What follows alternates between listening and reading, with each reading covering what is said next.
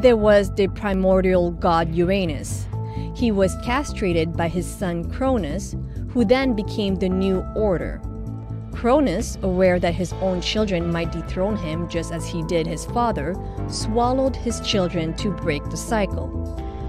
Kind of what we tried to do with that petition to pause AI progress, or developing special regulations for the safe use of AI. Maybe at the national and international level. However, Cronus' wife, filled with sorrow, hides her last child, Zeus, and tricked her husband into swallowing a rock covered in a blanket.